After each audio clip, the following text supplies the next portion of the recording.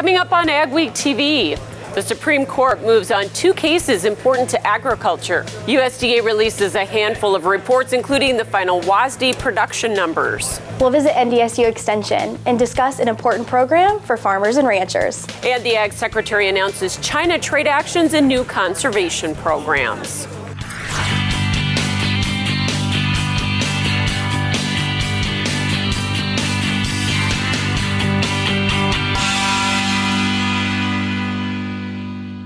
Welcome to AGWEEK TV. I'm Michelle Rook. It's great to have you joining us as we begin our 8th season. This week, we're coming to you from the 53rd Annual Pork Congress in Sioux Falls, South Dakota. The 2022 annual meeting and trade show featured 209 commercial booth displays representing 161 exhibitors. The robust growth in the pork industry in the region was evident with the high level of participation in the trade show and seminars.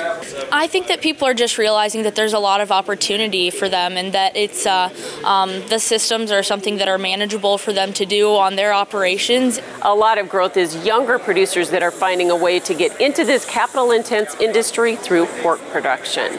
Pork producers are facing a few challenges to start the new year, including the fight against Proposition 12, which went into effect in California on January 1st. The measure requires all pork sold in the state to come from sows that are not housed in gestation crates.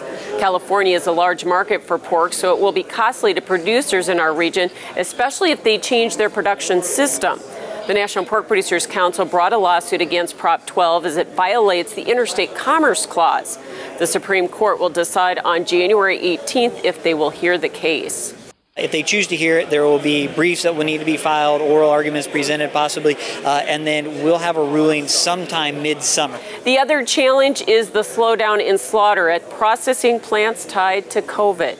Some labor issues are starting to pop up here and there, both on the inspection side of it and on the processing end of it. And so hopefully we can get through this without any harvest shutdowns. However, the labor issues are expected to be a temporary hiccup rather than a full meltdown like in 2020. USDA released a slew of data this week, including the WSDA quarterly stocks and small grain seedings. U.S. soybean production and ending stocks were raised 10 million bushels in the report, but USDA cut Brazil and Argentina production by a combined 8 million metric tons. USDA raised U.S. corn ending stocks by 47 million bushels from December, plus Brazil corn production was lowered by 3 million metric tons. And winter wheat seedings were up 2% from last year at 34.4 million acres. U.S. carryout was also raised by 30 million bushels.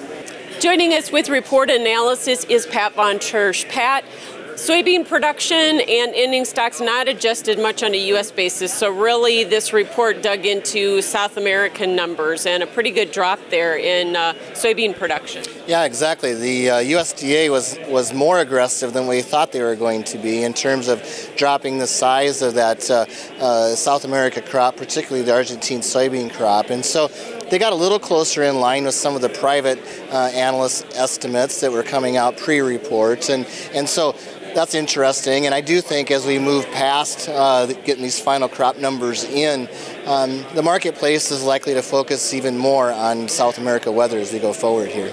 So if the rain event that the market's been expecting is kind of a bust, could we go back up and retest the highs in soybeans? As we go through this long 3-day weekend with no markets on Monday, it'll be interesting to see the market reaction to the rain events that have been forecasted. And you're right, if we don't end up getting the rains that are forecasted in the show, it's likely that we will go back and test those highs. So corn ending stocks were raised back above 1.5 billion bushels, so that puts us at a much more comfortable level from a stocks to use ratio then, doesn't it? Yeah, we elevated that stocks to use ratio up to 10.4% to be exact, and that's a more comfortable number than what the trade was anticipating. That's a more comfortable number than what I was anticipating. I was expecting to see that increase in ethanol disappearance. We expected that based upon the weekly disappearance, but the USDA did raise the production numbers and so largely offset, actually more than offset, the increase in demand. If this market was just about a U.S. market, it'd probably be bearish, but we still have some issues globally. And we did see a drop in South American production as well on corn, but certainly not as aggressive in Argentina as CONAB had. Yeah, it seems as though the USDA was pausing a little bit on making any aggressive adjustments on the corn side of the equation. So we'll see how that plays out, but they likely have to reduce the size of that Argentine corn crop at some point. The wheat ending stocks were raised about 30 million bushels, and so we're pretty comfortable there again, aren't we? Yeah, we grow wheat on every continent on the planet, and we've had a tight global stocks-to-use ratio that everyone's motivated to try to fix. And so the global balance sheet on wheat's going to probably continue to loosen up here as we go. And we've encouraged higher production globally now for a while with some higher prices. And so I think the wheat complex is probably, from a tight balance sheet perspective, is probably the least concerning of the major three. And we have encouraged some production here in the U.S., obviously, with the winter wheat seedings coming in bigger than last year. Yeah, a really good fall for that. And I tell you, the math on planting winter wheat and following up with a second crop of soybeans and some of the fringe areas of the Corn Belt made a lot of sense, especially when you're considering fertilizer prices. Pat Von Tersch joining us with Professional Ag Marketing. Coming up on AgWeek TV, how NDSU is working to make farming a safer profession.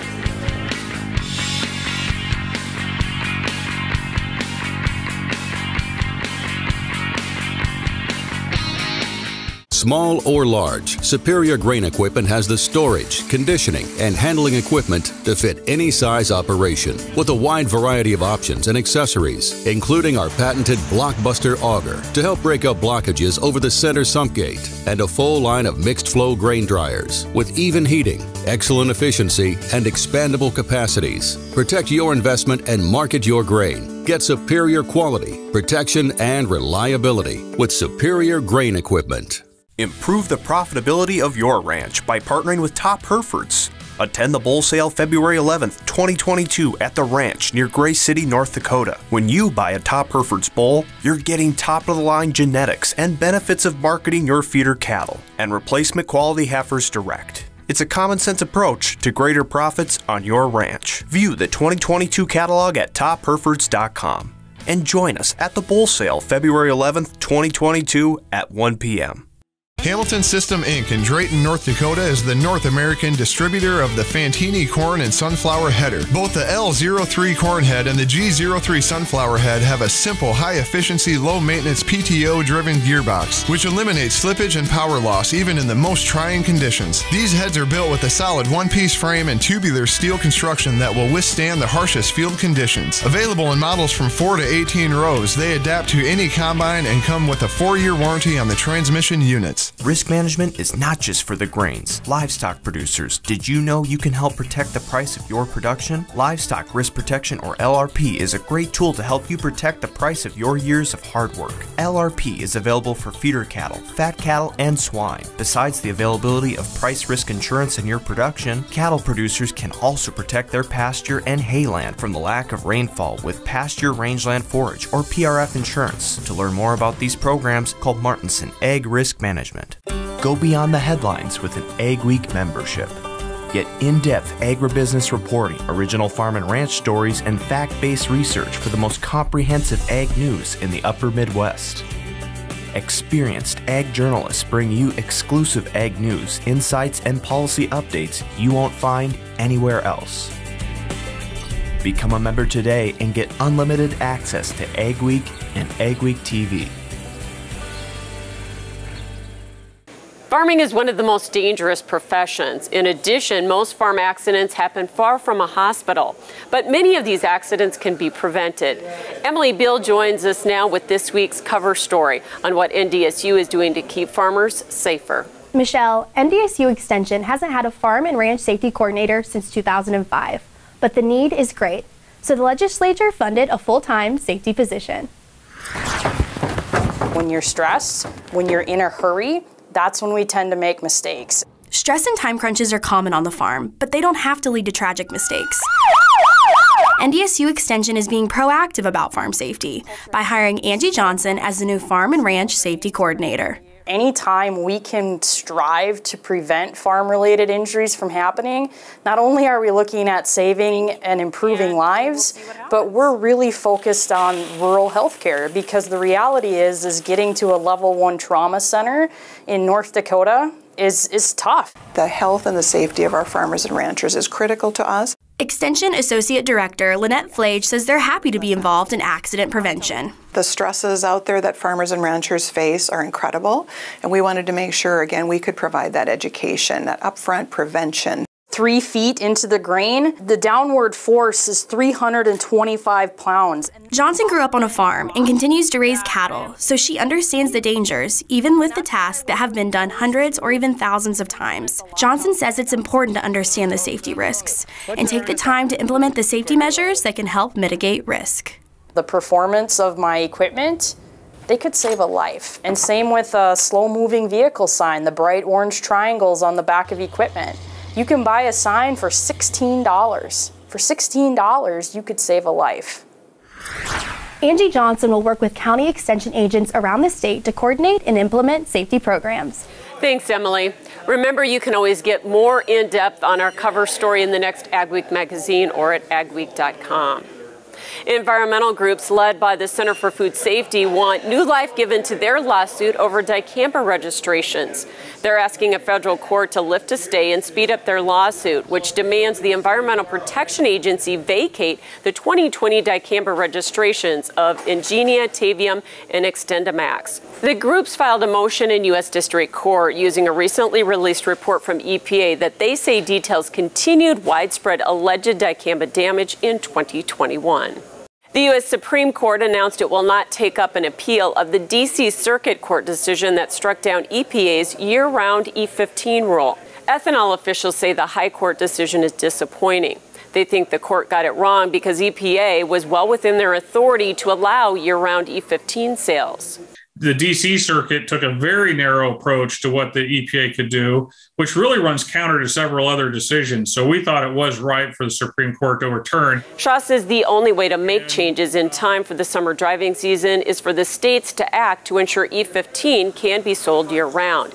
Late in 2021, 8 Midwestern governors wrote EPA asking for waivers to allow summer sales of E15. There is authority under the Clean Air Act, and it allows governors to level the regulations between E10 and E15 for their states. Longer term, Shaw says they'll continue to press EPA because the Clean Air Act also provides the agency authority to expand E15. Plus, there's been no legislative fix in Congress.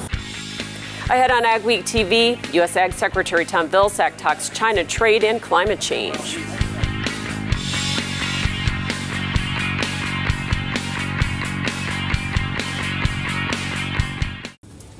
You can get the field results you want in varying conditions with the flexibility of the Summers VRT Renegade. Featuring on-the-fly blade angle adjustment from 0 to 19 degrees. And if you want the simplicity of a super coulter with the ability to move a little dirt, you'll love the all-new Summers Super Coulter Samurai. Go to summersmfg.com or visit your local dealer to learn more about North America's broadest line of tillage equipment and other products from North Dakota-based Summers Manufacturing.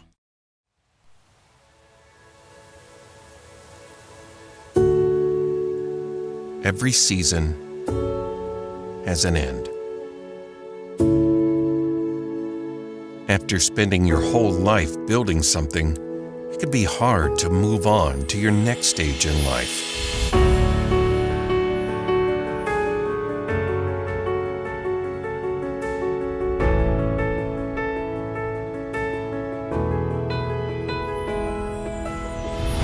But when that time comes, you deserve to have someone you trust guide you through the process. And by trusting us to pass on your legacy, it gives someone else the chance to create their own. Every auction has a story. Let us share yours. Growing up as a kid, Gateway was always the grain bin building and the grain handling people that were out in our area. One of the reasons we chose to go with Gateway was they're the leader in the industry and they are the #1 Brock dealer in the United States. We've really liked the Brock design and some of the designs that Gateway has come up with throughout the years. My best advice would be to just put your trust in them and let them come up with the design that's going to fit your needs. We're going to talk today about a revolutionary auto steer product that you guys have developed. We back one of these things in, it'll drain a 40-acre patch just within hours. What can you tell us about what dairy farmers do to make sure that their animals are happy? Their care is our primary concern. Is there still time for producers to get storage bins up? Absolutely. We still can definitely get something up and ready for corn harvest.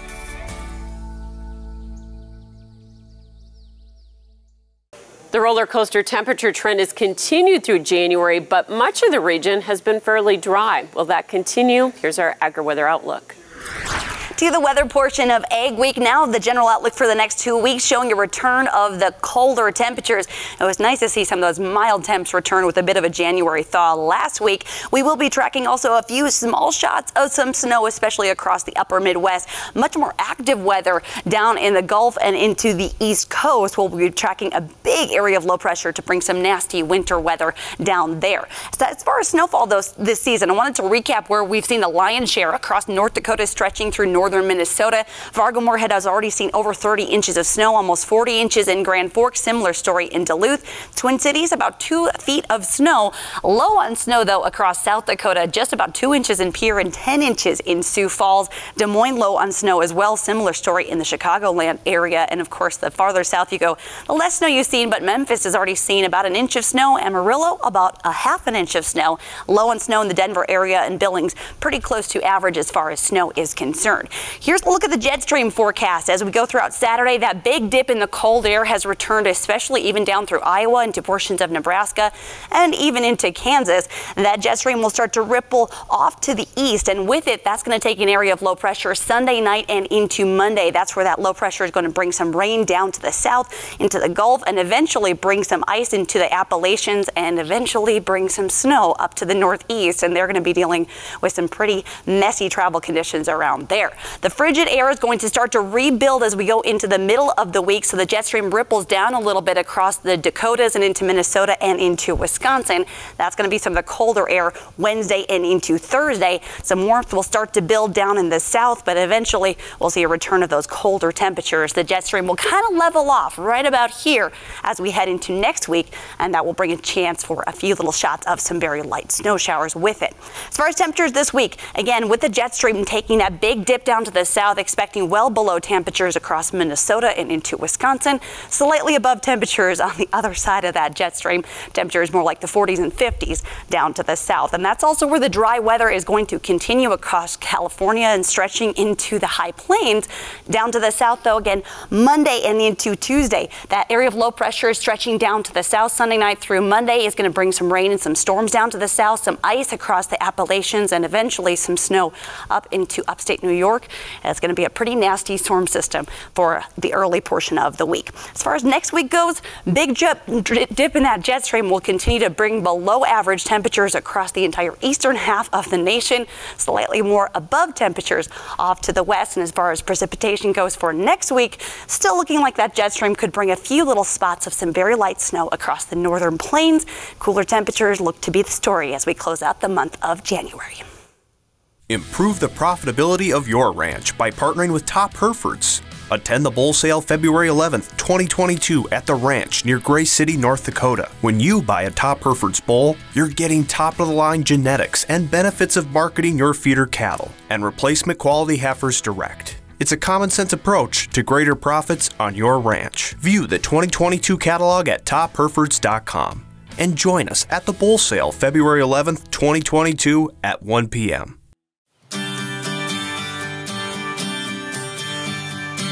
At Advanced Grain Handling Systems, we're your full-service grain dryer and bin project partner. We'll handle everything from start to finish. These guys are all in one. That was one of the big draws. They were the general. They took care of the electrical. They took care of the cement, took care of everything. Whether your next project is big or small, let our team help with it all. Visit advancedgrainhandling.com. Don't miss out on the equipment you'll need next season. Titan Machinery, your local Case IH dealer, has early order discounts on its full line of powerful, efficient, new Case IH equipment, including tractors, combines, and self-propelled sprayers. Get a great deal and ensure that you have the latest in productivity and technology. Supply chains are tight. Contact your Titan Machinery dealership today and find out how much you can save by ordering ahead. Titan Machinery, your local Case IH equipment experts. The team at North Star Ag is committed to quality and committed to you. We're not just a full-service dealer, we're farmers too, so we know you need the best machinery and services that'll keep you going all season long. We have the largest equipment inventory in the upper Midwest with a well-equipped parts and service department. So whether you need machinery tomorrow or parts today, stop in and experience what North Star Ag can offer. Check out all our new and used equipment online at northstarag.com or call 701-361-4790. For Ag Week, this is Mikkel Pates at Watertown, South Dakota. We'll look at the positive impacts that dairy can have on the community. A Minnesota couple has put a grain bin to a new use. Spoiler alert, it's not grain. This elaborate system of tubing with the downhill slope is how Maplewood State Park gathers sap to make syrup. Thanks for joining us for this week's edition of Ag Week TV. Remember, for all your ag news, go to agweek.com or follow us on Facebook and Twitter as well. AgWeek TV Soy Insight, brought to you by the North Dakota Soybean Council. Soybeans are becoming a more popular crop in western North Dakota, but there are some challenges growers need to be aware of. Rose Dunn joins us now with more on the western North Dakota soybean schools. At the session, soybean growers can learn the latest production techniques for improving yields from NDSU Extension specialists. Soybeans are a relatively new crop in western North Dakota, but new varieties have been developed for the drier conditions there. A wide range of experts from across the state will talk about soybean management for that environment. At these events, we're going to have market updates, fertility updates, research-based information from different research centers across the state. And it's really western North Dakota focused. You know, the management is going to be quite a bit different from the Red River Valley. Out here in the west, we have a lot lower yield potential. And with that comes different management. The seminars will be held at the KMOT Ag Show in Minot, North Dakota on January 26th and in Dickinson on February 7th. Topics include nitrogen fixation, soil, weed, and insect management, and storage. All the information is on your screen. The event debuted last year, but it was held virtually due to the pandemic. Thanks, Rose. Trade and climate-smart agriculture are keys to keeping farmers profitable for the future. AgWeek TV's Jeff Beach joins us now with how USDA is leading efforts in these areas. Michelle, Ag Secretary Tom Vilsack announced China trade enforcement and new climate-smart ag programs at the American Farm Bureau Convention in Atlanta this week. Vilsack says despite the recent expiration of ag purchase commitments under the Phase 1 agreement, the U.S. continues to push China to meet their remaining obligations. Our Chinese friends are about $16 billion light over what they committed to purchase. And that's why Ambassador Tai, our U.S. Trade Representative, is going to China and continues to converse with China about the necessity of living up totally and completely to the Phase 1 trade agreement. Vilsack also announced USDA is investing $50 million in 118 partnerships to expand conservation opportunities for climate-smart ag to provide a new revenue stream for farmers. And through pilots and demonstration projects, we can encourage farmers to come together, establish climate-smart practices, establish those climate-smart commodities, and do it in a way that makes sense on the ground. USDA is also offering $38 million in 11 states to mitigate climate change with cover crops. They're partnering with other farm and conservation groups with a goal of doubling acreage by 2030. Buying or selling a farm can be challenging, but there are some groups that can help. The story's ahead on AgWeek TV.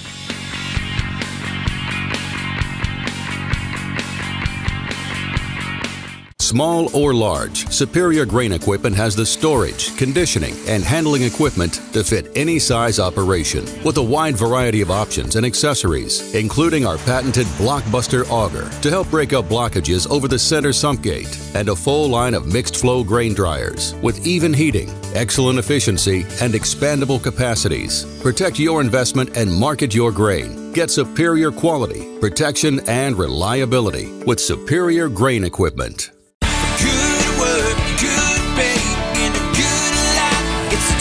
Systems way. Good work, good pay, in a good life, lets me live my way. Good work, good pay, in a good life, Trans Systems way. Good work, good pay, in a good life, lets me live my way. It's the Trans Systems way. Good work, good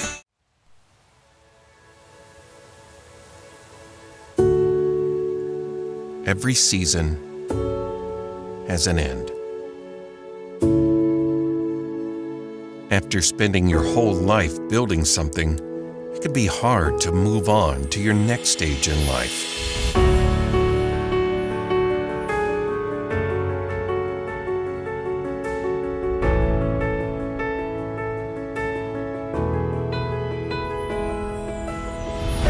But when that time comes, you deserve to have someone you trust guide you through the process. And by trusting us to pass on your legacy, it gives someone else the chance to create their own.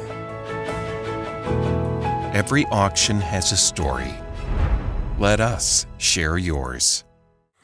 The 40th annual AGWEEK Farm Show will return to the Graham Arena Complex at the Olmsted County Fairgrounds on March 8th through 9th, 2022. This year, AGWEEK plans to host panel discussions on 4 hot topic issues in agriculture: egg in a carbon-neutral world, cybersecurity in agriculture, animal egg policies, and urban agriculture. It's going to be a can't-miss opportunity for farmers and ag leaders in the region.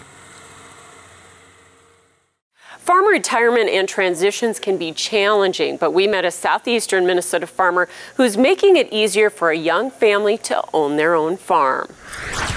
I realized probably in 2018 that I just wasn't going to be able to sustain it much longer. Lynn Reek has owned the 25-acre Singing Hills Dairy in Nerstrand, Minnesota for 25 years. She raised goats and made cheese, but it was becoming too much for her to maintain. Several attempts to sell the farm fell through, but it was important to Reek that it continue as a farm rather than be sold to developers. It's a beautiful small farm. I mean, it's perfect for pasture animals. There's some land that's nice and flat out there that was cropped before. But land is expensive, making it hard for young farmers to get started. That's when Reek got help from a group called Renewing the Countryside. The group aims to help farmers stay on the land.